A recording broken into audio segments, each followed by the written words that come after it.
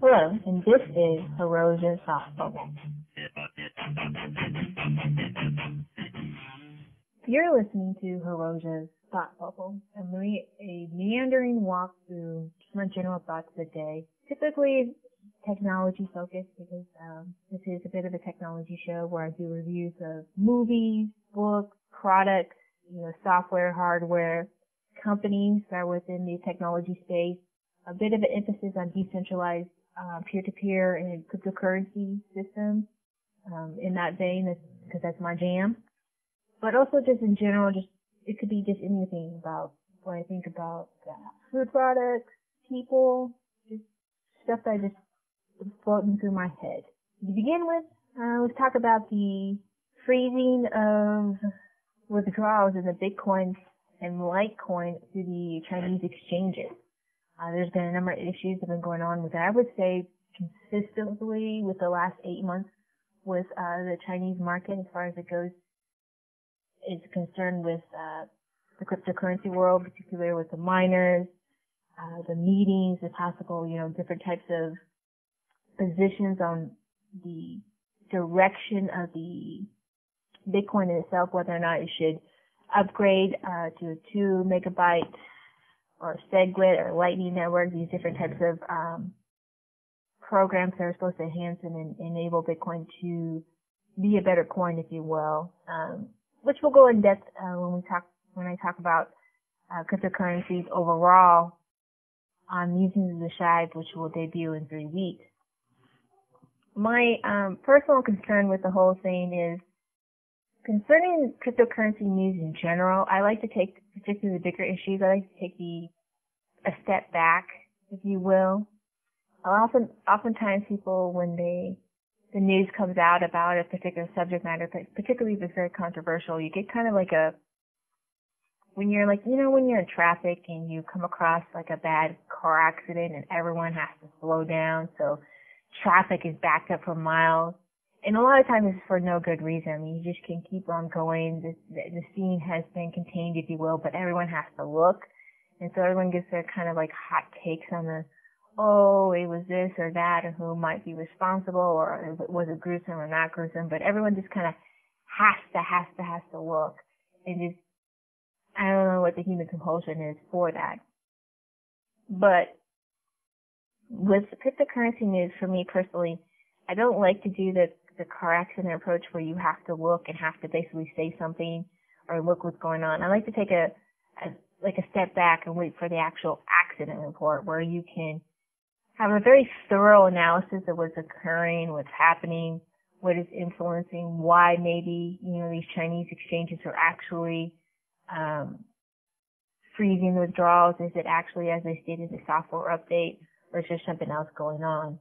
So when Musings of the Shive does debut, I will give my thoughts on it because, again, the saying is for the cryptocurrency space, if you don't hold the private keys, then you don't own the coin. And once again, the space is having a very harsh lesson when it comes to exchanges and holding their currency. I don't know how many times the lesson has to be learned before the best practices are implemented by more people or all people within the cryptocurrency space. But, there's been a nosedive price, and it's estimated that $1 billion in value of coins is being held up in these exchanges. So we'll see. We'll see what 3 weeks time what all this is made of. My biggest thought bubble is about the HB1 visa controversy. Of course, here in the States, the Trump administration issued an executive order which banned visas or entry for people for 90 days from 7 countries, predominantly Muslim, predominantly very brown, very black Muslim countries that have really no ties to terrorism or direct terrorism against the United States whatsoever. It's very arbitrary, if you will. It also affected a lot of people that have visas and green cards as there was suspension, and people are being pulled and stopped from all over the country, not all over the country, but all over the world weren't permitted to enter the United States. It has since changed with a judge basically saying the executive order is not valid.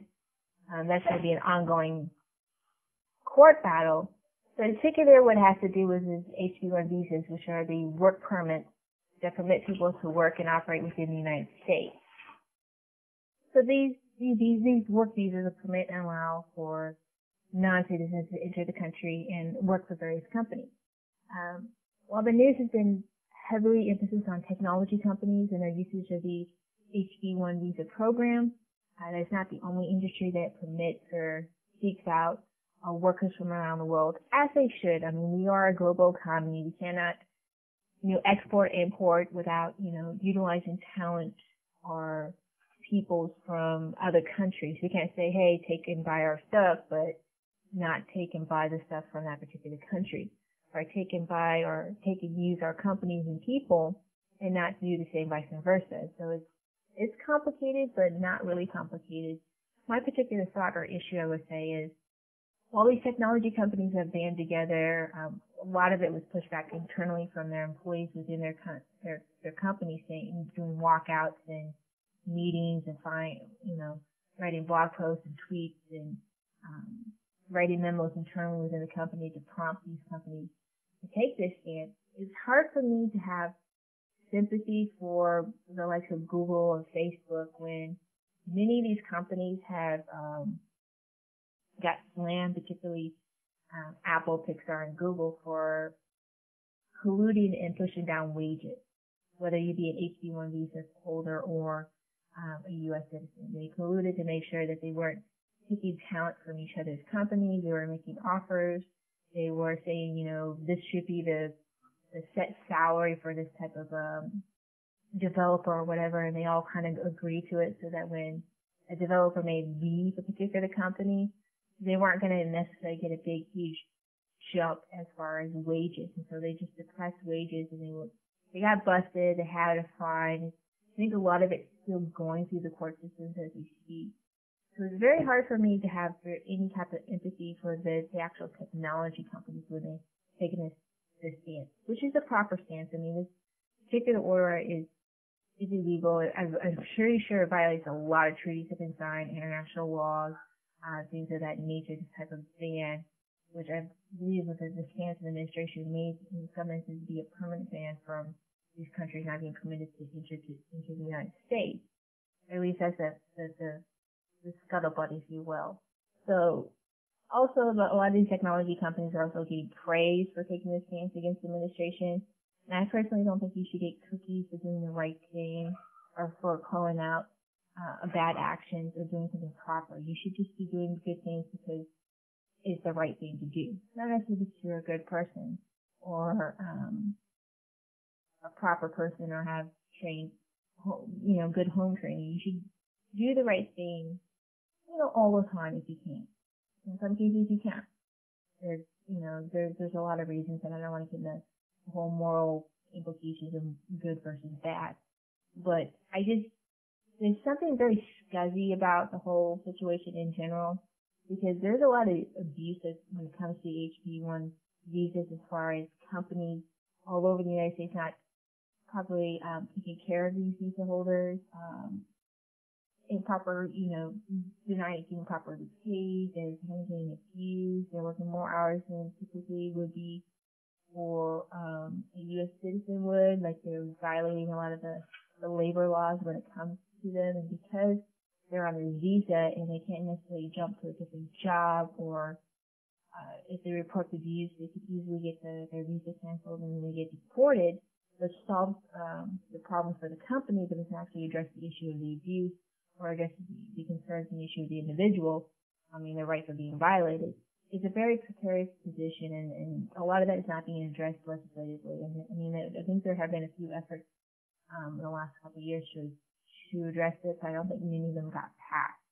So it's very unsettling for me personally when you have companies that have participated in serious worker violations throughout their company and their history, are now taking a stance and saying that, we want to protect our workers, protect our visa one holders, and permit them to be able to enter and exit the country almost at will, if you will, without any kind of repercussions or anything like that, or 2/3 of them being held or detained or having their information taken from them in order to enter the country. A number of these detainees, when they're being pulled over by the TSA, if you will, they have to give up their social media information and their password. So that's just my thought. It's just the whole situation with the technology companies in support of this. This is very, very easy as far as I'm concerned, because I don't believe their motivations are true. It's very self-interest, if you will, in a negative sense. That the self-interest is, I think, could be kind of damaging, because I don't think it addresses really the protection of the H-1B visa holder workers. Knowing that, I do think it continues the depression of wages in general, whether it be the H-1B visa holders not being paid, their full value, or the U.S. citizens that are being pushed out, or their wages being pushed out because there's a foreign worker that's coming in that can be paid cheaper by these companies. That's just, my thought on that for the moment. So my review for this episode is about the Keybase system. And what Keybase is a program that is utilizing PGP, and we'll talk about what that is, and the blockchain and decentralized systems that allow for people to kind of verify their identity online. And I know there's a lot to unpack, but let's talk about it for a second. When you're conversating with people online, you don't necessarily know who they really are unless you've met them in real life. This is why, to some degree, Facebook works real well as far as identifying people, is because a number of the people that you interact with Facebook are people from your real life, like your family, your friends, your college associates, because, Facebook started as just simply a college, something you had to be in college or to utilize the social web. And then it opened up to everybody. So a number of people you engage or interact with on Facebook on one level are people you've met in real life. And then there are people that you may have engaged on Facebook through their various posts, articles, videos, things that they may have shared through the network of your friends that maybe not necessarily you know. And when you look at their linkage as to how it is you know them, maybe they're tied into, oh, this is the boyfriend of my cousin, or this is the brother of my coworker. And so there's still that real world connection, but at the same time, you could be engaging with someone, a complete stranger, through your interactions, and you have no idea who they are. All you know is the things that they state about themselves online, or themselves, I should say, online, and that's hard to verify in of itself. Like, did they really go to the University of Michigan? Because you don't know anybody from the University of Michigan, so you might not be able to forward that person's information and verify that. The picture could be like a model from Europe. The ability to manipulate, fake, and change or alter one's identity online, or just outright lie, is very, very simple and very easy. So the trust factor is very, very low on the internet. And one's identity is to prove, if you can say, is very, very difficult. Even with Facebook, because of the Facebook's rules, you have to use your real name, your real life name. And if someone reports you, then you have to send in your state ID or some other verified information, or you can get locked out of your account and thus locked out all your information, all your friends, your networks, your posts, your group pages, anything like that, you could be completely blocked and locked out of. But what if there's a way that can increase the trust of the verification of the identity of the person you're engaging with?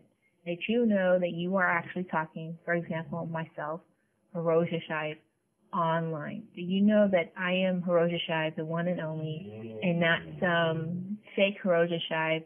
Like you see those parody accounts for any pick a celebrity, LeBron James or Ben Affleck that you might find online, where they have a picture of somebody and they altered the Ben Affleck name, like Ben Affleck 1, or they added extra N and they have Affleck, and it's a parody account, if you will. And for the most part, most of them state that they're a parody account. Some don't, and they pretend to be that individual, which is a fraud, if you will. So what is the mechanism to utilize the internet decentralized systems, if you will, cryptocurrency, or any type of either software or hardware-based systems that will allow people to trust one another online, to engage in a peer-to-peer level. And one of those companies out there, I should say companies, but one of those products out there is Keybase. And Keybase seeks to bridge the gap to make it very easy for people to engage and communicate with one another with a trustable, verified identity. And it will unbreak the whole trust and verified identity down. But an easy mechanism for people to engage and communicate with one another, share files. I believe the ambition of Keybase is to build off into almost a social webbing, if you will, in a similar fashion of Facebook or better, to allow for people to communicate and engage with one another and not be concerned that they're not talking to the proper person. Especially when it comes to, business interactions or activism, or just in general, you want to know you're speaking to the person you think you're speaking to and not a fake or a fraud or a bad actor. But before we kind of unpack what Keybase is and trust and identity, we kind of have to talk about the people who created it. So Keybase was created by Chris Conan and Max Conan, the guys that brought you OkCupid, the dating service, and SparkNotes. Now, depending on, how old you are or how you engage online, you most likely use one or if not both of these types of services. I know I definitely used SparkNotes in college, as well as a little bit towards my senior year in high school to help me not necessarily skip reading the book, but to understand some of the material, particularly as they expanded out of literature into other subject matters like biology and anatomy. The SparkNotes was very helpful as a study guide for me to be able to understand the material. And these guys, they both sold their interest or their bit into these different companies at different stages of development. They decided after the Snowden revelations to develop an easy system for people to be able to message one another using PGP, which is pretty good privacy, and I'll explain what that is, and their existing knowledge of how to use the internet, their social networking, if you will, like their Twitter, their Facebook, things that they already engage with as a way to build their identity to the Keybase system. So basically what you do is, for example, Hiroja Shibe. I'm logged into the Keybase system, and my Facebook, my Twitter, my GitHub, all the already existing social networks that I use, I can link to this Keybase identity as a way of verifying to people not only my existence, my social worth, if you will, but also a way of a certain type of trust-based system of acknowledgement that this person holds this identity. And then you add what is called PGP, which is an encrypted software mechanism for people to communicate with me, and they know that they're talking to Hiroja Shibe when they utilize the Keybase system. And so what it is a software program that allows for not only file sharing, for you to share documentation, but also allows you to chat or communicate with people and send messages.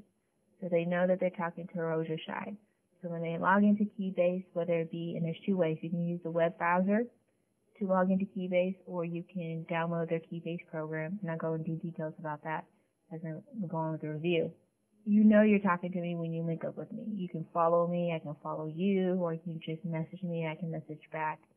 And it's a very simple, very clean, it's a very clean UI. It's a very simple base system, because what it does is it takes out the very cumbersome method that is associated with PGP, with encryption in general, where you have to memorize or know how to download certain files. You have to have the private key, public key. It takes all those mechanics out and puts it behind within the Keybase system, where basically you log in with your name, your social password, and everything is kind of done for you. And we'll talk about the good and bad about that. But for people that are not that very tech savvy, that don't want to deal with the holding the private key, public key type of a deal, and we explain what a PGP is, it allows them to be able to securely communicate with people without being too concerned about how to do it. It's very simple. All they're doing is typing the message and hitting send, and it's all done within the program. So what's PGP? PGP is pretty good privacy. It's an encryption program that provides cryptographic privacy and authentication for data transmission. I'm just reading it straight from the Wicca, and then I'll break it down. PGP is often used for signaling, encrypting files, directories, entire disk. You can use PGP to your entire hard drive, emails. Primarily, like a lot of times people use it for communicating through email. And it was created by Sonor, one of the early cypherpunk guys that came out of the cypherpunk movement.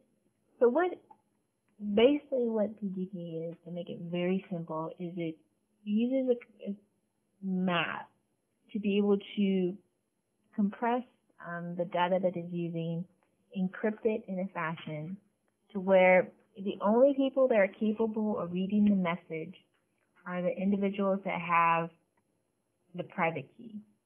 And so it's broken into two components. It's the public key that you encrypt the information with, and then it's the private key that allows you to read the information. So for example, it goes like this.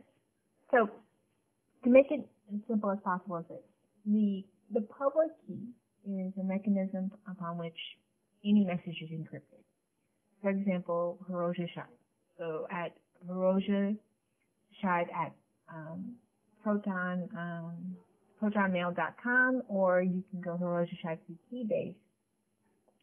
The public key that is used to communicate to me, whatever your message may be. So say you want to contact me, Hiroja Shide, and you're using the Keybase system. Through that system, you would just look up my username. Through the use of the username, a box will pop up, and you can leave a message to me.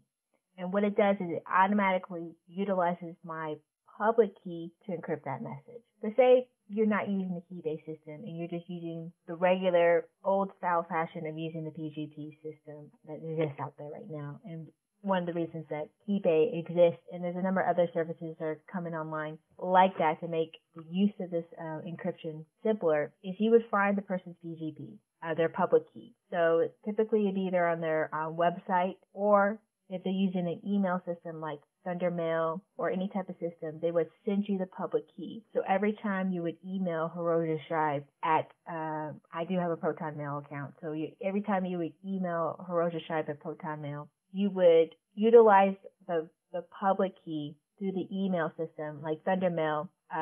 It will look up you will enter, just like you typically would with an email, you would enter my email address into two, and then it would ask you, do you want to encrypt it? And then it would pull my public key to encrypt the message. And you would have to do that for each single individual that you wanted to email using their public key if they had one, or, the PGP system. You would have to have their public key on hand to encrypt that message.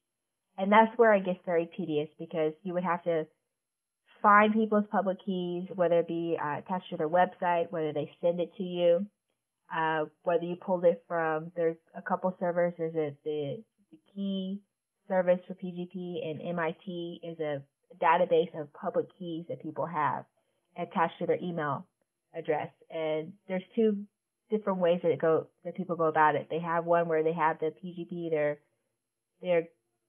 the key that they're using for messaging might be good for a year, and then it becomes invalid, or they have it a permanent existence.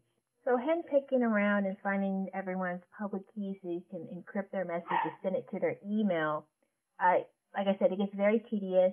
There were programs developed where it's like key rings where you store everyone's PGP, make it a little bit simpler, but again, it's about downloading, adding, and like I said, it gets very tedious. And even if you use an email service like Thundermail, it doesn't quite work out like that for everyone, or Outlook. Plus, a lot of these services are like desktop services, so it doesn't quite work with mobile. And then what happens when someone hijacks someone's email and tries to pretend to be them? They're able to get their private key. Because what happens when a private key gets compromised, because most people keep it on their desktop, and if their desktop gets hacked, then the private key is known, and their private key is a means of unencrypting all the messages that are sent to them. So when you use someone's like my key, public key, Hiroshi Shai's public key, and somehow my computer gets compromised and my private key is stored on there, then all the messages that have been sent to me can be read by anybody, by a bad actor, by the government, by anyone who's looking in or looking on me, or just happens to take my computer. So all those messages are compromised. At the same time, using servers, and we'll talk about this with Keybase, because they actually store your private key. If the server gets compromised, again, all the messages I ever had in existence can be read. And that's one of the kind of the flaws with PGP, is the fact that because of the encryption, the way it's done, your messages can be read at any point in time in existence, which makes it easy and convenient. But at the same time, like I said, if someone gains access to that private key that encrypts your personal messages that people send to you, then anyone can read your messages. And this is something that a lot of people are using, like the blockchain technology, Bitcoin, other types of encryption, to kind of fix this kind of flaw. So that way, when a message is sent, either, for example, Wicker, which is an app, they delete messages. So it's deleted on both ends, so no one can ever read it again. It basically is kind of like Mission Impossible. In 30 seconds, this message self-destruct type of a deal. Seeking to go around that. But for now, the current system, the common system that has been around, which is very tedious and very hard to navigate for people, and which Keybase is developing to make it easier for people to use, is basically using what is already acceptable out there in the world, which is your social identity, whether it be your real life name or handle that you go by, that people could just enter your name, follow you, and then message you automatically through the system, not even downloading the PGP, just utilizing the Keybase system, logging in, typing a quick message to you, and sending right away. They can also, download the PGP if they choose to and message you that way through their email system or Twitter handle. A lot of this is attached right within the Keybase in itself, so that you can communicate people already utilizing existing systems, where you can just copy and paste, or is embedded and attached with Keybase to allow you to tweet messages, to email people directly like that. So that way you're not, like I said, you're not holding at someone's public key in a key ring. Your private key, like I said, is kept on the Keybase server, so you don't have to worry about your computer being compromised, and you're able to communicate with people. And it's, like I said, because you're able to just look up a person's name, like Hiroshi Shai, or their real name, that's all you need to contact them. And if this name is verified, you have all those verified accounts, you can look at their Twitter, their Facebook, and it all makes sense to you, then you're contacting that person. For example, again, we're using the example of me, Hiroshi Shai. Then you're contacting me and you're speaking to me, and the message is secure and safe, and it's encrypted. Another thing that the Keybase is doing as well is, like I said, they're file sharing, where you're able to do public and private files under your username up to, I believe it's 10 gigs. So it's like a Google Drive or a Dropbox that is encrypted. So if, for example, if you wanted to share somebody a file, like a white paper, if you will, and you want their input on it, but you don't want everyone to know about it, you can place it in your private folder, and then you can give them access to them by giving them the password, if you will, to look into your private file, to that particular folder. And then they'll be able to look on it, make their comments, and add something to it if they choose to, either to their own private file or sending a message to you with other comments. And that way, a secure means of sending information across the internet without being worried about it being intercepted and interpreted, because again, it's encrypted with your private key. You could also use a public file, which I personally have done under Hiroshi Shai, where you can download the audio files for musings of the Shive, and the 2 season reviews I have done for Mr. Robot, which is called the F Society IRC podcast. So you can get 150, not 150, well, both shows together, I think you would say about 130 hours or 130 shows, probably more than 130 hours of entertainment that way. There's about 110 shows under Musings in the Shive podcast, and I believe there's about 25 shows under the F Society podcast that you can listen to and download from my public file. that anyone can read. And I can imagine that type of system might be similar to what Google Drive used to be, where a lot of people used to share like movies and music that way, or BitTorrent that way. As you can see, that type of file sharing could be occurring. But just file sharing in general, like sending documents, making sure it's secure. Maybe you need to send a source or proprietary information. You can actually use the Keybase system that might be more secure than, say, for example, using a shared Google Drive or Dropbox for your company. So that is something that Keybase does. The other thing they do is a chat system where you can chat people in much the same way that you do like on Slack or an IRC is developed that way, where you can chat with people in a secure fashion, in a secure group, and only people that you invite in or people who follow you can be able to chat with you, or you can chat with them vice versa. And it's a secure and simple manner of communicating with people and not be concerned that once you log off or they log off, that your chat can be viewed by anyone that wasn't invited into the chat. Again, it's all about end-to-end encryption and being able to communicate. And that is, again, how the PGP system is implemented in Keybase, but again, how the PGP is used is basically, again, you have the private key and the public key. And just like in cryptocurrency, the expression, if you don't hold the private key, you don't own or control the coin. Again, without having the private key, you also don't control completely the messaging system. And that's kind of the bit of concern a lot of people have with Keybase, is that it's kept on their individual servers, so the individuals don't control your private key.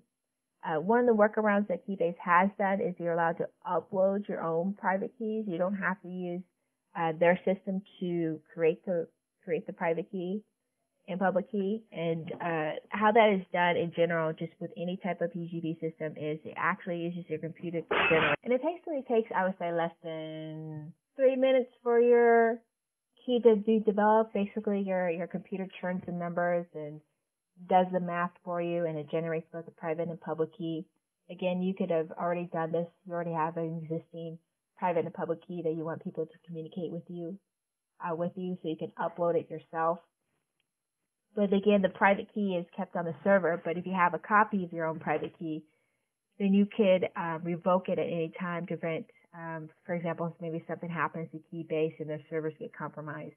Or maybe you get compromised because, again, you're using your own already generated public and private key, so you want to revoke it, and you can delete it from the Keybase system and revoke that particular key, so that way no bad actor can pretend to be you or read any of your messages because you've revoked it, and thus it prevents anybody from continuing to be able to do things in your name, if you will. Now, Keybase is not the only system out there, and I'm going to touch base on a few of them, and 2 of them I'm going to do my individual reviews of them at a later date. But a lot of them are basically using the blockchain, which we'll talk about in Musings of the Shy, but at another date on this show as well, of exactly what the blockchain is. But they're utilizing this technology. There's like Airbase, which is a cryptocurrency wallet that is using end-to-end encryption for people to communicate with one another through Airbase, as well as an identity platform. There's Blockstacks, which is a one-name platform, and one-name is, again, similar to Keybase, but without the chat system or the file sharing. It's just primary identity, where you create your own identity. It's on the blockchain. It was using Namecoin and now uses a different system. And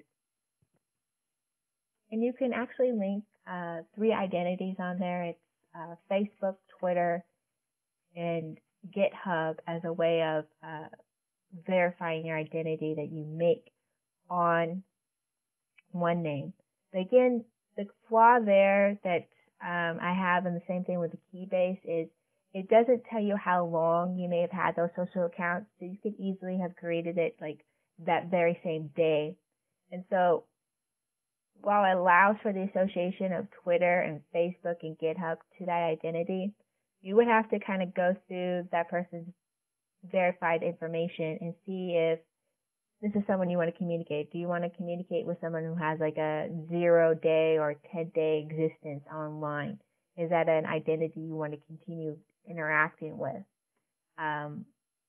Which is different from a bit rated, which allows you to sell and trade Bitcoin. It kind of certifies you based on your verified identity, and it has a lot more. It has like your Coinbase wallet, Airbit, or not Airbit, but Airbnb, GitHub, Facebook, Twitter. It has, I think, almost up to 20 different types of social connections that you can make to your identity. And then it rates the level of your verification. Like, for example, it has Reddit on there, how much, like, it rates like your karma.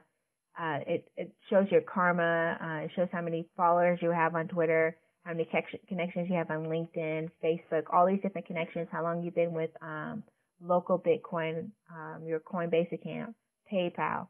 So it gives you a link to identity. So it lets people know that from anything from a 0-day identity to, someone that has like 10,000 days or something like that, depending on how long they've had their social accounts. And then it allows people that have already been part of BitRated to verify you, which ups your rating. So depending on how long you've had these social accounts, and then they generate a number and they rate you, and they show by the color, like whether red or green or yellow, to how verified you are as a person, how you rate. And then this allows you to kind of basically judge them, if you will. If this is someone you want to communicate with, if this is someone you want to interact with, if this is someone you want to purchase or buy items from, what their rating is. And as I guess you can progress within the bit-rated system, as your social identity progresses and becomes more verified, then you will level up or go further into the bit-rated and be leveled, and you know that person is not only who they say they are, but their trustworthiness increases as they're being verified by other individuals. And you can even look at the people that are verified, and you can see, like, for example, maybe someone created a bit-rated account and they had maybe like a 10 identity, but they have a bunch of other 10s or other identities that are very low, trying to verify them to try to elevate them. And the system is built to kind of judge, the people who are actually verifying you, to kind of counter that. And I appreciate that. And I wish that was something that Keybase did, where they would show the length and time that a person's had an account, so you could try to tell, this is someone who has had a 0-day account or a 1-day or 10-day or something like that, to kind of rate their identity as far as trustworthiness, if you're actually communicating with that person or what type of person you're communicating with. Because they could be that person, but they can still be sketchy, if you will. Again, it's all about trying to build that trust in the peer-to-peer system, this mechanism of identity. And Keybase is one of those type of systems that's trying to do that. Again, one name is BitRated is another system. They're all doing different methods of doing that. The other one, which I'm going to review shortly, is BitNation, which is seeking to utilize the blockchain technology in Bitcoin, as well as Ethereum, really, and we'll talk about Ethereum through Musings of the Shy, what that is, that type of, it's a cryptocurrency, but also a platform to create smart contracts. And smart contracts basically is a legal mechanism to conduct business online using code, using software, using programs, if you will. It also has identity, and it also utilizes social connections as a way of creating identity. And you can do that through BitNation, as well as doing other things. They're seeking, basically, with the BitNation platform in general, they're seeking to duplicate many of the activities that people do in real life as far as government stuff, like birth certificates, passports, weddings, and certify it through the blockchain as a mathematical mechanism to not only verify the proof of the document, but the proof of the individual. They've done this a few times. I believe they register a wedding. They help with people that were refugees coming out of Syria, registering through BitNation to be able to prove their documentation that they exist as a person, to verify their identity so they can usually get documents through other means, because as they're fleeing, when you're fleeing a war-torn country, the thing that you're not picking up is your birth certificate, your university diploma, or passports, or any type of government documentation. Is you're fleeing. You're fleeing with your life, with basically your clothes on your back and the people that are with you. So that all this is going to be linked in the show notes, and that is just another means that the people are seeking to verify identity. One of the things what BitNation does do is they ask for to real-life people to verify what you're doing as your identity is being generated. So that when your public and private key is being generated, these people are verifying or stating that I witnessed this person generating this identity. I looked upon the person and know that this person exists and this is that person's name. So it's another way of making a social connection, which is different from what Keybase does and what Bitrate does, which is using the already existing social media platforms out there to verify people's identity. The last bit I want to say about Keybase, and which I really appreciate about it, is I personally utilize the operating system of Linux. Keybase is free, so it's an open source project. You can also download it on Windows and iOS. You can download it on your computer, on your operating system, and one of the things that they do is when you download it onto your operating system, it gives it its own unique verified code so that it's attached to your identity, so that way when someone, for example, were able to get your information somehow and they go onto their computer, they wouldn't be able to utilize your identity on their computer through Keybase if they were to use the Keybase app, because it's linked. Your identity and the app are linked together, so someone would be able to take your identity that way. But you can also use the web browser, if you will, and you can use Keybase through the web browser. But one of the things I appreciate was the ability to download the program, and you do have to use what's called the command line, which you open either through a terminal or the command line function. I'm not sure what Mac calls it, and it's like 3 simple commands, and the program is loaded into your computer. So for Linux, I downloaded it, I extracted it, and then I entered the command codes off of the Keybase. They do a little walkthrough, and it ran. For a lot of open source programs, but particularly on Linux, it usually takes like around the second or third iteration for it to be that simple. A lot of times it's a little bit buggy. Keybase currently is still in beta. I appreciate the fact that I didn't have to find a guide or add anything to my computer or any missing programs or anything like that. It was just all bundled together. It was all very clean. It went through the command line. I didn't have to do too much coding or too much command line inputs and waiting for this to load and enter another command line and wait for that to load, another command line and another one. It was like 3 simple command lines and just run, Keybase run, and I was good to go. So I actually have the app downloaded on my computer, and that's what allows me to upload the files, the public and private files, attached to my Keybase identity. I'm also able to chat within the Keybase identity, as well as search and look at people and tweet at people and things like that and look for them that way. Overall, I personally like it. Like my qualm is the same qualm that many people that are participating in Keybase is the storage of the private keys. I know they have a lot of ambitions. They just kind of released the chat onto the Keybase system. They plan on adding video. They plan on even perhaps adding a marketplace to it. It looks like they're trying to be the encrypted version of Facebook, but being much cleaner and much easier to utilize, less junk. There's no ads running through the system or anything like that. You're allowed to engage and interact with the people you want to in a much more controlled fashion versus Facebook.